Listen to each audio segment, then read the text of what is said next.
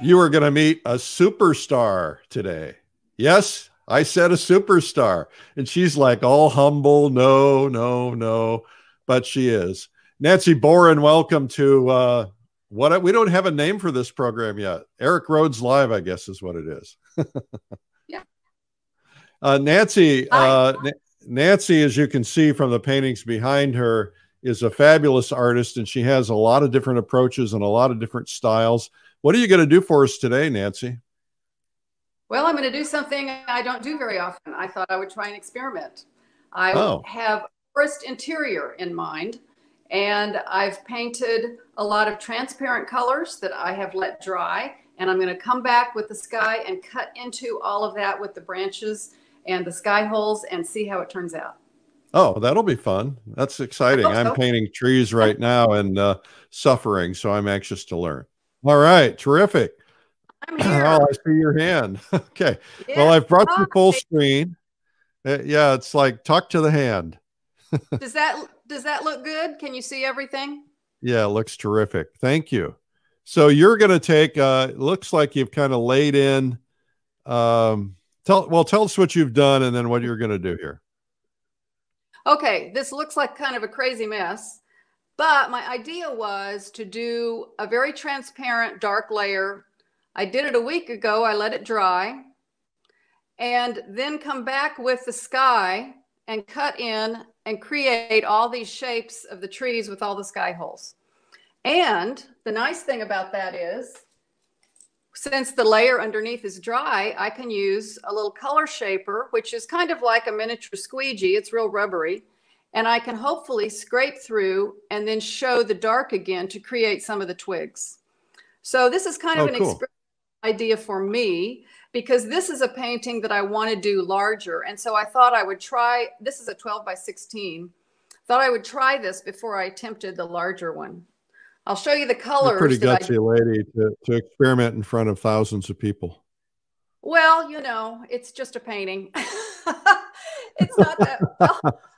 I don't think I'm really that brave, but you know, I have made every mistake anybody can possibly make with painting.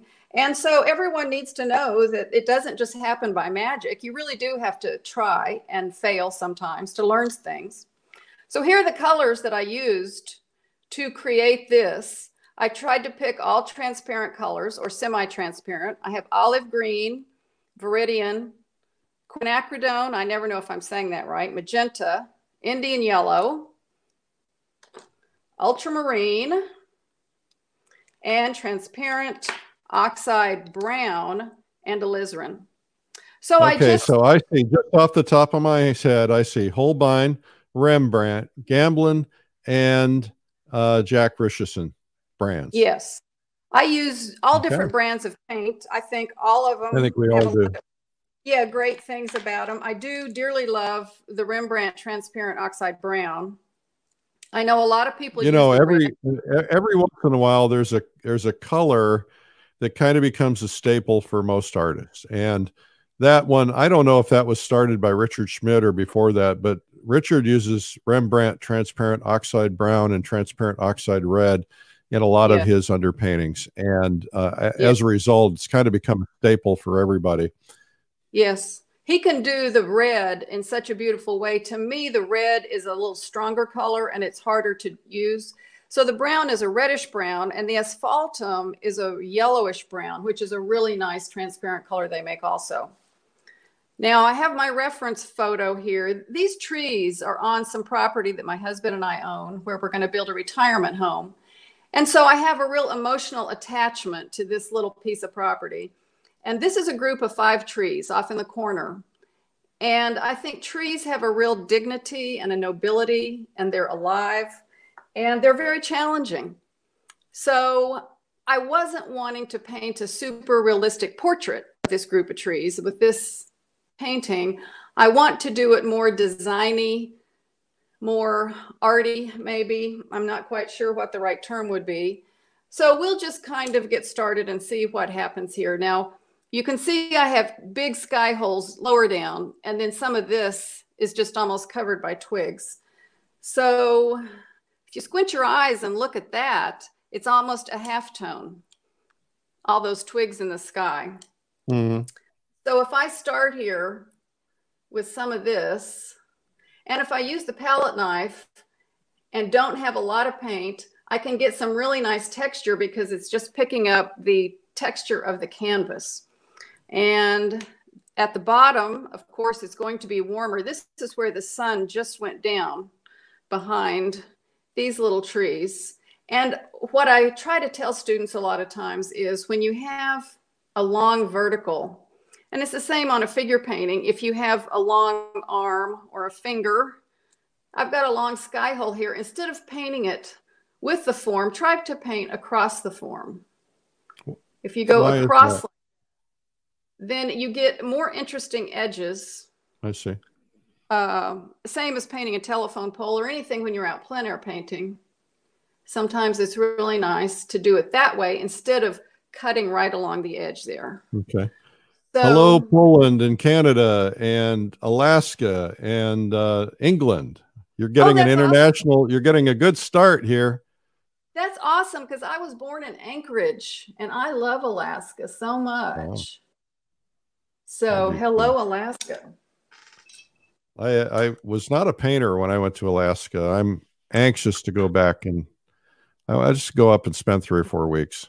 I don't know how I can find that time. I have not painted in Alaska either. So question for you. Question for you. You put all this stuff in knowing you were going to have all these sky holes and lay in stuff over sky. Why not just make a big sky and lay it over that instead of putting it in later? Well, I could, but you get good things when you do it both ways. If you put the sky in first and then you paint the trees, you're getting positive shapes over that. And when you come in like this with your negative shapes, you get a much more interesting. See how these twigs are starting to look really interesting instead of straight like they would have been had I done it the other way. And you can do a lot of paintings with a combination of painting positive and negative spaces. Well, when you paint trees and you paint a forest area, if you look at it, I mean, it's just chaos. There's sticks and twigs everywhere. But when we paint them, we tend to make it a little too perfect. Well, you've got to focus on something. You've got to try to make sense out of it somehow. So you want to find your biggest shapes, of course, as always. And if you've got a big tree trunk, that helps a lot. And that's one reason I selected this big group of 5 trees as opposed to a distant tree with lots of foliage. It's really difficult for me to organize all that green foliage. It's just kind of something you have to train yourself to do to see the big shapes within that, like everything else. But I've painted so many figure paintings in my life. That's kind of my first love. I love the texture you get when you lay that palette knife down. So it's very uneven. That's nice. Oh, I know. I have used palette knife. I like that a lot. And see, you're almost creating the feeling of the chaotic twigs in the background there. And all I did was do it with the knife. Yeah. So if you have a little successful area, then I need to remember that when I get up here where I have lots of twigs. Right. Hello, Ireland. Oh, hi, Ireland. That's someplace I don't want to interrupt you, but I like to make sure everybody gets acknowledgement for being in here. Ireland, we need you to share this so all your other Irish friends will pick it up. I would love to go to Ireland because some of my ancestors were from the Isle of Arran, which is kind of between Scotland and Ireland. And I have gone back in after I did this underpainting, and you can see where I have some guidelines I've put in for my trees. So I wasn't struggling while I was here with you all trying to figure out where I was going to place things. And then also these trees have some broken branches. As you can see, they're kind of stubs. Yeah. So I'm going to feel very free to extend those branches if I feel like the design warrants it. Or I'm going to use them as stubs. The stubs kind of give it a character. Oh, now see, I'm not thinking. and I have taken my orange too high. I was just So, thinking that. I was wondering about that. yes, that's what happens when I talk when I should be painting. Well, see, people really get upset with me, and I start telling them things about their paintings, so I have to just learn to be quiet. So that's okay. No, if you see me going off in the wrong direction, say so. Well, who's to say if it's the wrong direction, right? I know. And I did want to point out something to people that I think is really inspirational. And that is this wonderful book called The Art of Landscape Painting in Oil Color by Sir Alfred East. A friend of mine found this in its original edition 25 years ago when we were out in Salt Lake at a rare bookstore. And it's now been reprinted because it's been deemed culturally significant. Where do you get it? And there's lots of great, you can just order it on Amazon for like $14 or something. And there's lots of wonderful landscape books out there. Of course, the Richard Schmid book is wonderful, and Edgar Payne, so many. But it's interesting to see what this man said in 1910 about painting in England. And he has a lot of inspirational ideas besides practical advice. Here's one: don't try to be sincere, but be so, and be strong. I like that. There's a difference between trying to be sincere and actually being sincere. So think about your sincere inspiration. What is it about this subject that moves you? And to me, it's the complexity and the dignity and the nobility of trees. Trees are just so fantastic, and they are so inspirational and make so many people feel good. I think that a lot of people relate to that. And here's a really good quote: your business is to express big thoughts, big ideas by big means. Now, I really like that a lot, but that puts a responsibility on me to be big. What is my big thought, my big idea, my big means? And one other quote, since we are painting sky, he has a whole chapter on the sky. And in this case, the sky is just back there. It's not a big, beautiful open sky. But at the same time, I think this is really important to remember. The essential truths of the sky are its immensity, its infinity, and its purity. So I'm going to try to remember that forever, every time I paint a sky. So even these little bits I'm painting, I've got to think that this is this huge, wonderful arc coming over the whole earth. And the sun has gone down, and there's millions of bits of reflected light hitting all those little dust beams in the air. And that's what's making this orange glow that's fading up here to this soft turquoise. So immensity, infinity, and purity. So I'm going to get some of my orange here. And I think this was really two little trees. I'm going to try to suggest that. And then I have another row of trees back there that I kind of want to leave because I want this to feel like you're inside of a forest. All right. And this little tree here, I have brought all the way down to the bottom, and it's going off of the page. So that helps you feel like you're looking around that little tree in here. You don't have to clear everything out at the bottom. I could bring several more saplings down to the ground here, and that would help give me this enclosed feeling of the interior. And the real trick to doing something with underpainting like this is to get the first layer dark enough. I have done things like this before, not of trees, and you don't get this dark enough. And then you put your lights on there and you realize, oh no, this is washed out.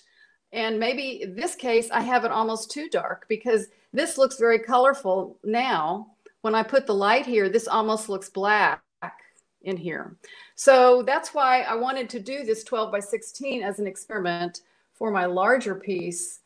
That would be one way I could kind of gauge the values. And we all know values are more crucial than anything, more than color.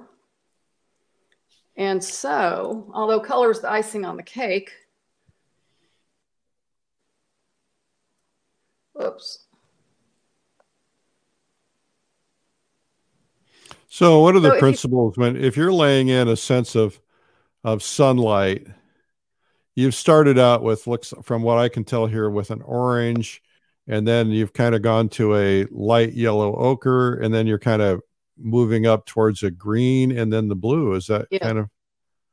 yes, yes, because we've got the sunset and where it's going through the twigs here, it's very kind of burnt sienna, orangey, yellow, golden. Then the Yeah. sky went golden. And then finally at the top, it was a lovely greenish, bluish, turquoise color because all the warmth of that sun is going down behind that horizon.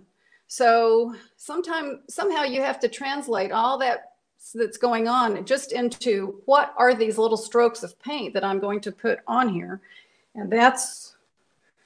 And so very simply, that's kind of how I came up with that. And I've got this orange going way too high here, Eric. You didn't tell me that.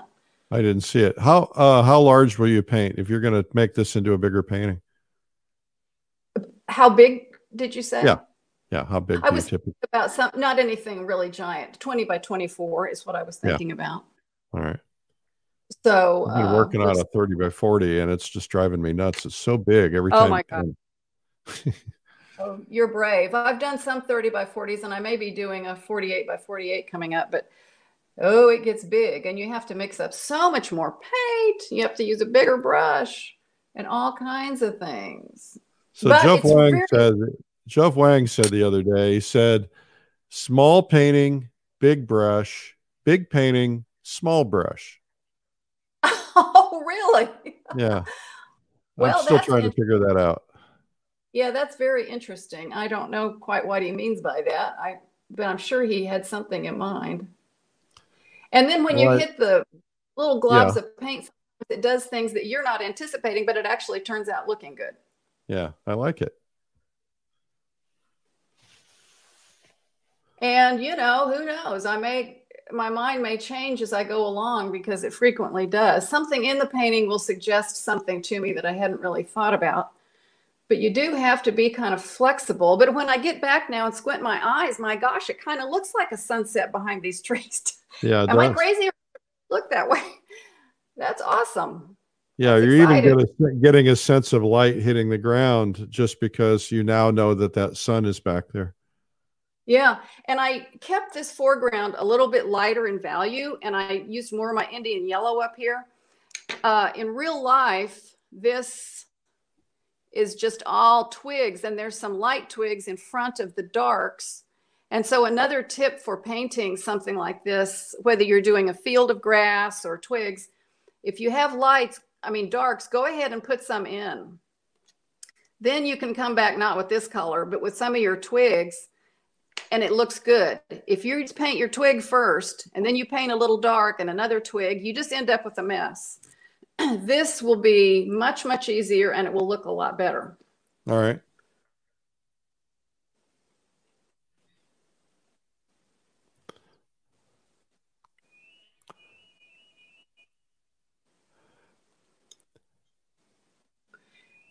And in some of these places, of course, I want the color underneath to show through just because it makes it more interesting. Up here, I had a lot of yellow, and that's okay. Maybe those are leaves blowing in the wind. Maybe those are birds. I don't know. I don't care. It's just some kind of atmosphere that might be there. But I do want to. I was looking at the sunrise this morning, and the sun was shining through the trees, and it exploded with sky holes, much more than I normally would notice. It's going through every little leaf, and that's kind of the effect it looks like there when you lay it in like that. Well, my goal was to really save some of this dark stuff out here for all the twigs. And so far, I like those areas really well. Now, let's see, when I get up here, I want to try to keep, okay, I've got this, I don't want to lose where that branch is. I kind of put a few little things like a road map here. So I'm right up here because I like that one Y. Yeah. And now I kind of want to, and the great thing, okay, let me just go ahead and try this with my color shaper. Let's just try this now and see what I've got. Okay, cool. Because you laid it up. So you laid it over dark. Now you'll be able to pull out the dark oh, that's very clever. Yeah, well, I sure didn't invent it. Well, I Well, use and one of those too, but I usually use it to remove something that I've screwed up. right, I do that a lot, Eric. I do And I that all the guess if you time. wanted a sharper edge, you could use the back of a brush or something, right? Yes, you could do that. And I'll show you something else that I use frequently All that right. really works good. Oh, no, here it is. I have so much stuff you're going to hear crashing. It's a piece of a squeegee blade, but it's Oh not yeah. in the squeegee. And Okay. so these are awesome. They take the paint off like crazy, sometimes more than you want. Let's see what this does here. Well, when you have the white, the light over the dark, it may leave a little scum. So that may not be the best thing, but when you're just regularly painting, and see, because this is pretty dry, I can clean that off with a little Gamsol, and I have that nice color underneath. Yeah. That's kind of the secret here. You got to let this dry underneath. And I did want to say too that when I did this, I used Gamsol to thin the paint, but I also added some stand oil because this is a linseed oil that's been treated. But when you water your colors down a lot with turp, Gamsol, paint thinner, you take all the binding out of the pigment, and you want that film layer to be really solid. So if you put a little, some kind of medium or oil back in there, you're adding oil to help keep the pigments bound together. So that's always a good thing. All right. Suspending the Okay. pigment in oil. Yes, you don't want to take all of it away. Now I've got a nice skinny little sky hole right there. I like how rough this is looking. We'll see. Okay, now I'm not going to have very much paint on the back of my palette knife to attempt this. Oh, And of wow, course that I can, really works. and after I get this done, I can come back with a brush and delineate some of these little twigs in areas that I think are really important. But now if you squint your eyes, that area kind of looks like a halftone between the lightest of the sky and the trees, which is kind of what I wanted. Yeah, and yet you don't have to render every branch. No, no, no, no. I like this feeling. I think it's Richard Schmid who says, I'm not painting these trees, I'm painting my experience of these trees. And I think that is just such a wonderful idea. If you want a perfect image, go take a picture of it and be done. But I want people to see how magical I felt like this little forest is.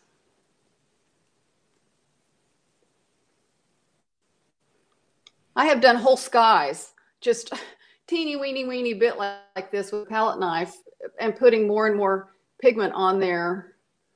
Of course, you've got to have canvas on here. This is a masonite board with oil primed linen canvas glued to it with Miracle, which is what I usually use. I buy big rolls of canvas Did and you then say cut them up. Miracle Muck is what you use Yes, to adhere? yes, Yeah. yes. Yeah. Because it's archival and it works well. And then some of these little circles, I used my color shaper back when the paint was wet, and I just put it on there and turn it into a circle.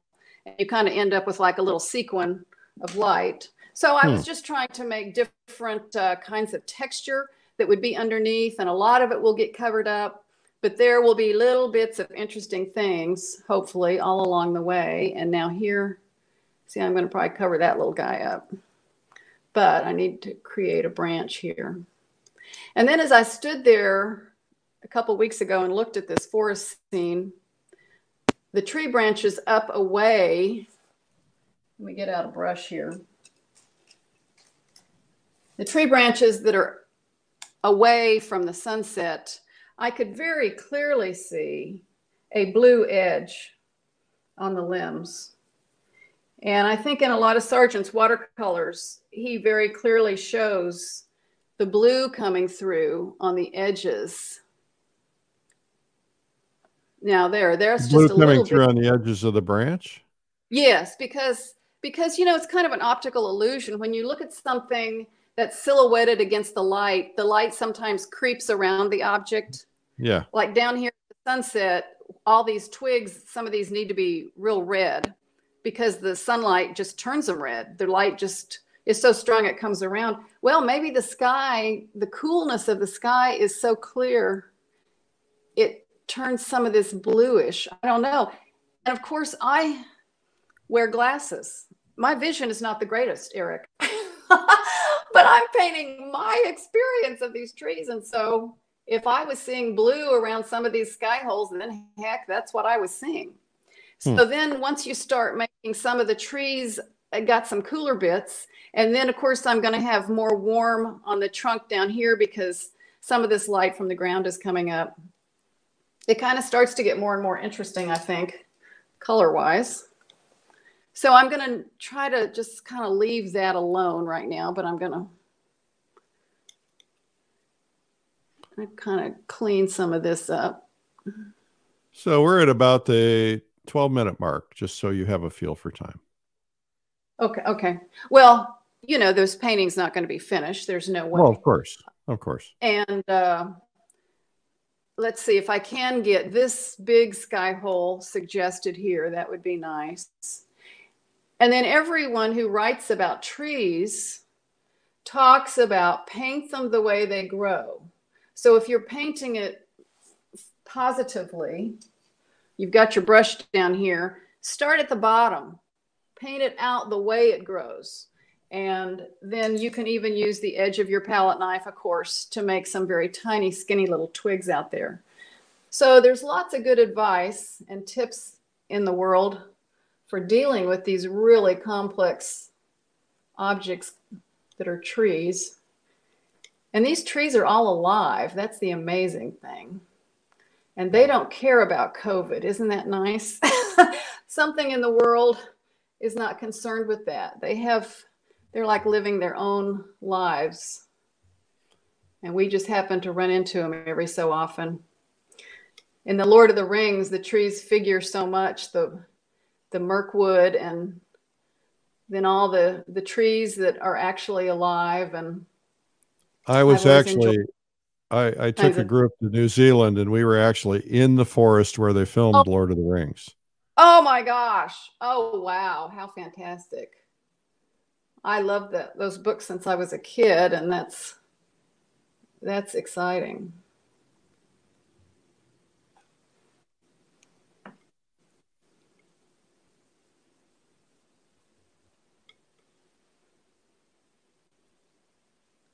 And I think that because I don't have as much light paint up here and I have it heavier down here, this light looks stronger, which is what I want it to do because of the sunset. And so now I think I need to just meld the coolness of the sky and the warmth a little bit more.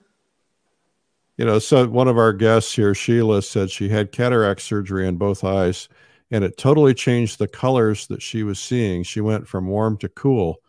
My wife says to me, you need to get your cataracts taken out because she said you make your paintings too warm. Well, see, I have 2 cataracts too, but they're not bad enough to take off yet. So who knows what color this stuff really is.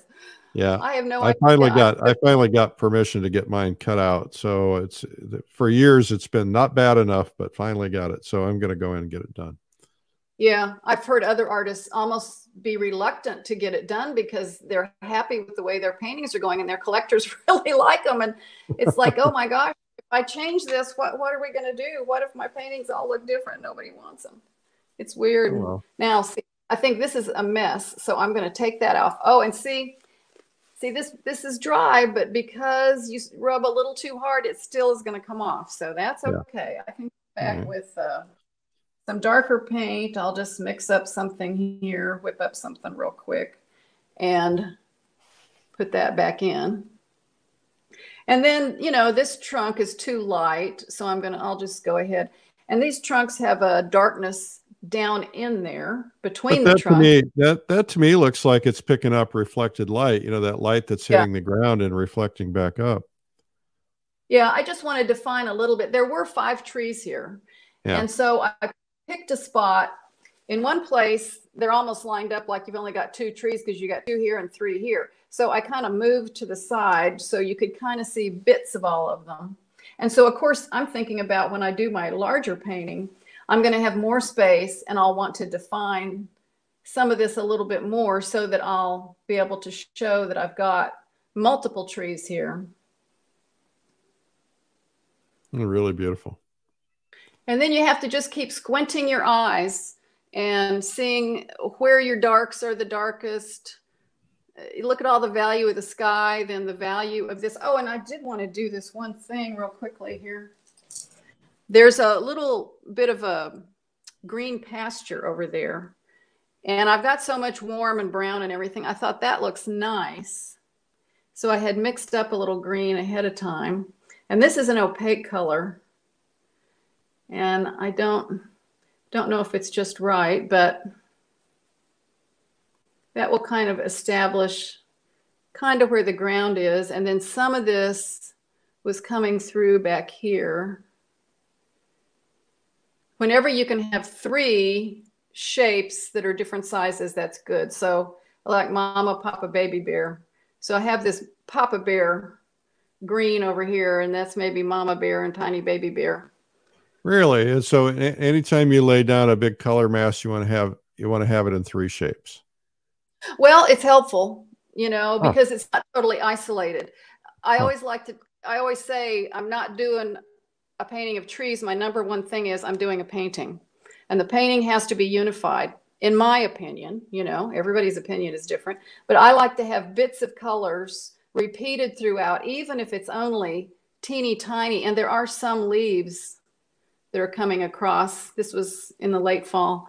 So I could use some of that green up here. And of course I have Viridian in here, which is still looking really strong. I have some green down here. So I already had green in the underpainting, and I want to keep using these same colors that I used in the underpainting to mix into these colors I'm using on the sky. So I did use some Indian yellow in my sky color. I want all this to be able to relate to each other. I don't want 2 totally different layers of paint.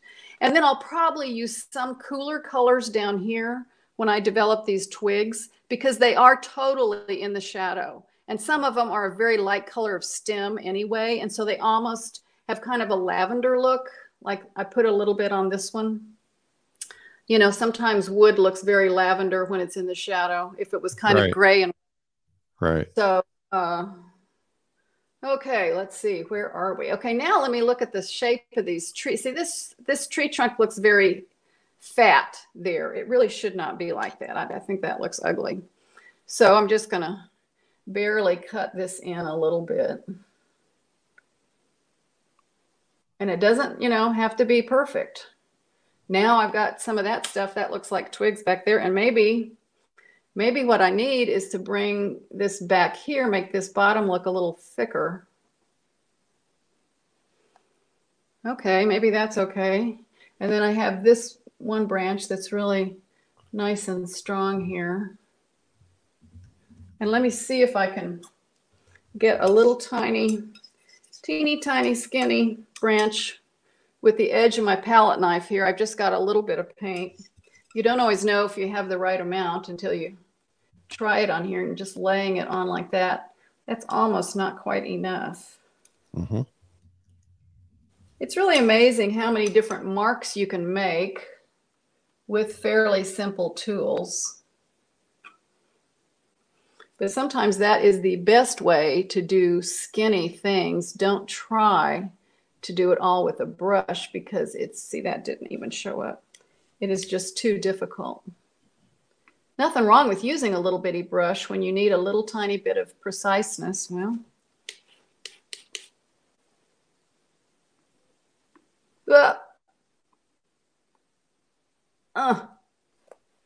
well, I told you. I don't always know what I'm doing. Posted in the comments. I just posted a link to Nancy's video, so you can pick it up. Awesome. Well, this is really fantastic. I've learned so much. It's interesting, you know. I've been around painters constantly for a couple of decades, and every day I'm still picking up something new. You'd think everybody's got it figured out in one way or another, but Right. I'm seeing things that you did today that I've never seen done before. Well, that's the beauty of painting. It can just stay with you your whole life. You can keep learning more and more things. You can paint more and more subjects. It is the activity that just never gets old. Yeah. It's really fabulous. Keeps you young. Yep, it does. Or it makes you old before your time. I don't know which one it is. It depends on if you're painting a bunch of difficult trees, I guess. Oh my goodness. This tree is the biggest one, and I really like having a big solid one here. So I want to be sure and let him be dominant over these others. So as I continue to develop this, I want his two branches up here to really stand out against this tree that was in the background. So I would carefully kind of figure out about how to do that. And then I'm going to develop more small organized groups of these branches. I mean, of these little leaves. And then I could even put, some of them were out here. I could see how that could work. I'll probably cover up some of this green, fix this. But I'm kind of excited because this is kind of the idea that I wanted my painting to turn out with. And so it'll be interesting to try it on a bigger scale and to kind of see how that happens, and then to get back from it and kind of see what I think. And I can see that I want to change the shape of this branch because I like the way that is swooping there, and I didn't do that very well up there. So do you want me to keep painting a little bit, or are we about ready to go? I think we're about ready to go. Okay. All right. Okay. I'll quit then. I'll give it up. Come back on camera so we can see you. A lot of people joined before they saw you in the beginning. Okay. Well, should I turn the camera around, or should I actually turn this around? Oh, would you do me a favor? Is take the camera real close so we can see the texture real quick. Oh, okay. Okay. Oh my gosh. Oh, down. It went down. Okay. Let me take it off of the stand here. All right. Excuse me. How about that? Can you see? Oh, yeah. Oh, yeah. Very nice. Yeah, you can really see how the canvas is impacting how that paint lays. Right. You've got to use everything available to you, and that canvas is there for a reason. It's just fabulous if you treat it with a real light hand like that. Mm-hmm. Terrific. All right. Well, come on camera and say goodbye. Okay. Am I there? You are there. You did a terrific job. Okay. I'm impressed. Thumbs up and applause. I enjoyed it.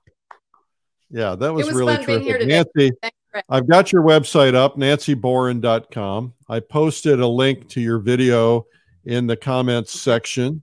But here is a picture of the video. This is obviously a different approach and different technique, but you want to tell me just briefly about this video?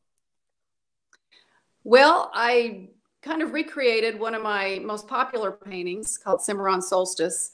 And it was a girl jumping. That was my main idea. I wanted to do her in front of the sunset. So I came up with a real harmonious, warm color scheme. And I wanted to create the feeling of jumping and movement. So I talk about that a lot in the video. Okay, cool. Well, thank you for being on today. It's a real pleasure. And hopefully we'll get a chance to see each other and shoot another video soon. And it'll be fun. Sounds great. Yeah, maybe people can post in a comment what kind of video they would want. That'd be terrific. Okay, perfect. And Nancy, if and when you finish that painting, we would love to have you post it in the comments so that we can